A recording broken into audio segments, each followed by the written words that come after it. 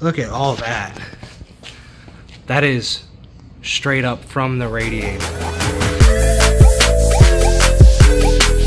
How's it going, guys? My name is Chase Farrow and welcome to my channel. I'm here in my garage with my, well, currently disassembled Corvette. The reason it's disassembled is because you may have noticed at some point in my videos, or by looking right there, you can see that I have to use boards in order to get in and out of my garage. Well, a couple of weeks ago, I was backing my car into the garage and my front driver's side wheel came off the board without me realizing it. Unfortunately, what ended up happening was my fender, where the rocker panel meets the fender, where that mounts, snagged the transition, and unfortunately it ended up breaking that down there, as you can see. The other unfortunate thing is it also did some damage to some other areas. Specifically, it busted this mount right here. So what I'm gonna do is I'm gonna see what I can do about fixing this. And since I have the front end of the car all torn apart anyways, I'm gonna make some more modifications to the cooling. But first, I'm gonna see what I can do about fixing this mount. Now, I figured the best way to go about that would be to take a washer or something and place it, like use some like JB Weld to hold it to the underside there. That way it brings it back into shape. And then I would also JB Weld that right there. That should pretty well do. And that'll not only bring it back into the shape that it's supposed to be, but it'll also kind of add a little reinforcement. So I'm gonna go ahead and do that. I'm gonna see what I can do about fixing this down here a little bit. Unfortunately, that one's gonna be quite the task. I don't have the necessary parts to address that in this video, so that'll be a little bit later. So for now, let's get started. So if you've never mixed JB Weld before, it's very simple. You're just gonna take equal parts of the two compounds provided. So like the first part, I think, is the JB Weld steel, and then the second part is the JB Weld hardener. Put a pretty decent amount right beside there. Looks like I might be a little bit off on my mixture. Now, I couldn't find any of my little mixing sticks, so this whimsical straw will have to do. So now what I'm going to do is I'm going to get some of this onto my washer here.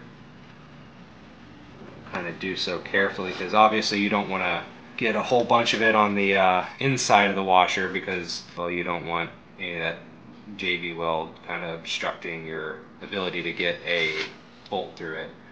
Alright, now what I'm going to do is I'm going to very carefully take this washer, just make sure this is kind of in the right shape that it's supposed to be. I'm going to stick the washer right here.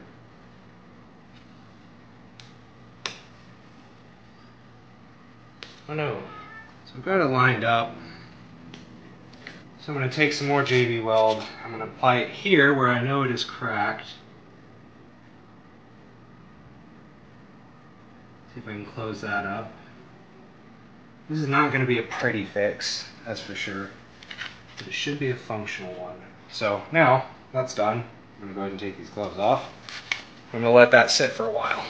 Now, a few videos ago, I modified the cooling package on the car by opening up the front of the car and then cutting part of the radiator shroud so that air could pass through as the, straight forward into the radiator. Unfortunately, what ended up happening, I didn't take this into consideration. As that air was pushing through there, it ended up actually pushing and kind of collapsing the shroud a little bit. So what I'm going to do is I'm going to open that up a bit more, since the front bumper and everything is already off. So I'm going to take this top cover off the radiator shroud, and I'm going to take the intake off and all of that fun stuff, and I'm going to start cutting in there, and I'm also going to use the compressor to blow some of that debris out. It's been a little while since I've done it, so I figure since the front of the car is already torn apart, now is as good of a time as any to do that. So let's get to it.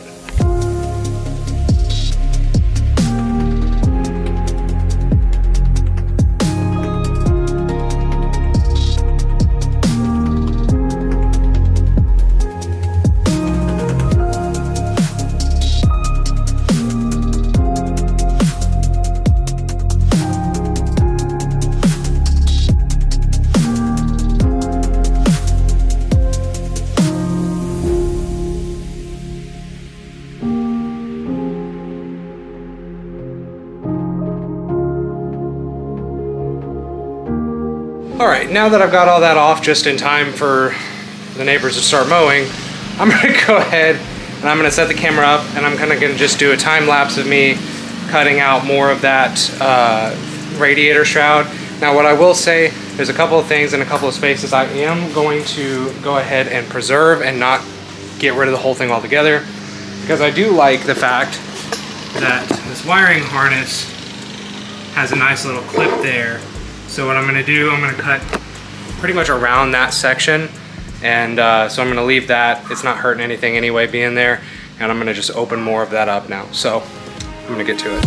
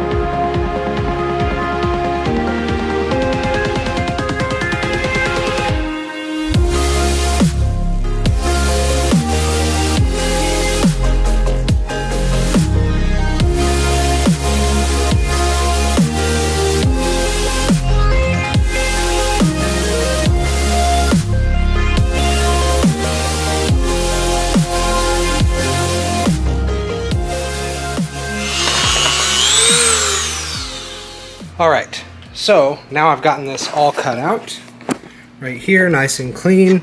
I am going to put the little sanding tool on the end of it, and I'm going to go over this, make it look a little bit nicer. I mean, no one's ever going to see it, but I know it's there and it'll bug me otherwise. I'm also going to blow all this out as I had said. However, I realized, so when I initially made my cut down there, because obviously I had stated before that I wanted to retain all this, so I didn't want to lose that when I cut it. And I just realized something. It didn't occur to me that having that space cut out down there kind of compromised the overall rigidity of the piece. And so what was happening was I would get to about 50 mile an hour, 60 mile an hour, and it'd be good.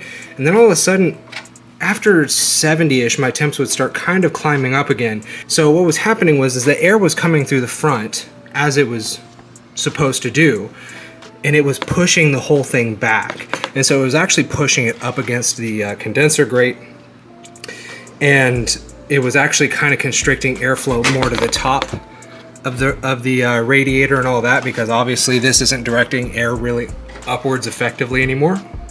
So I will say, if you do want to do this the way that I have, and you want to turn your C5 Corvette into a front feeder instead of a bottom feeder or bottom breather, whatever you want to call it, then I would recommend cutting up higher. Now that being said, I am going to have to stop there for now because I need to run to either Lowe's, Home Depot, somewhere so I can get a hose, because I forgot when we were up at the shop, I forgot to grab the hose. I got the chuck, I got the compressor, but I forgot that this is not a Bluetooth compressor, so I don't have wireless air. So I'm gonna pause for now and I'll come back to this. All right, so running errands ended up taking a little bit longer than I anticipated. I was a little bit late getting back last night. By the time I got back, it was dark. So I'm gonna now get to blowing out the radiator. But before I do that, there's a couple of things I wanna show you. First of all, I took the clamps off of the mount here, and it looks like this is actually cured very well. It's pretty sturdy. So I think I should be able to get one of those clip nuts or whatever they're called through it, and I think it should hold fine. The other thing that I did last night was, after finishing cutting the radiator shroud, I wanted to put some edge trim on there to kind of clean it up and make it look a little bit nicer. Now, I didn't do that on camera, but here, if you look, you can see how that turned out. It's not perfect, it's not spectacular, it's not a work of art by any means, but it cleaned up those jagged edges and just in general made it look nice, and I think that was a nice touch just to kind of keep it up there. So now what I'm gonna do is I'm gonna go ahead, I'm gonna set up my camera, and I'm gonna continue blowing out the radiator. I'm not gonna do it the traditional way. You're technically supposed to take the radiator fans off, lift the car up, and then blow it out from the back.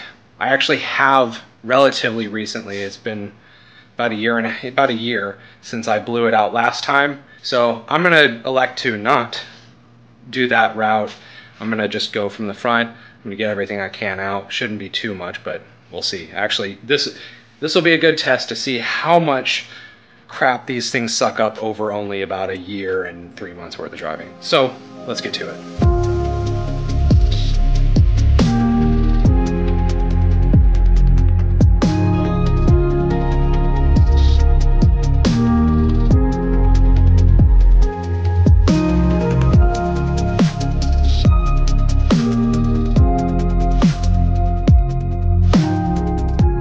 Alright, so just finished making my first pass with the air compressor, and that is what came out. So I think there's some more under there as well. I think that was probably greatly contributing to the temperature of the car. So I think between blowing the radiator out and that cutout there, I think that's going to make a pretty significant difference in the car's efficiency when it comes to the the operation of the cooling system. So now I'm probably going to make a couple more passes off camera, but I mean, you saw how I did it the first time. I don't think you really need to watch another couple of time lapses of me making passes. So I'm going to go ahead and I'm going to do that off camera. I'm going to get all this put back together, and I think I'm also going to actually hit the engine with some degreaser, because man, this is dirty.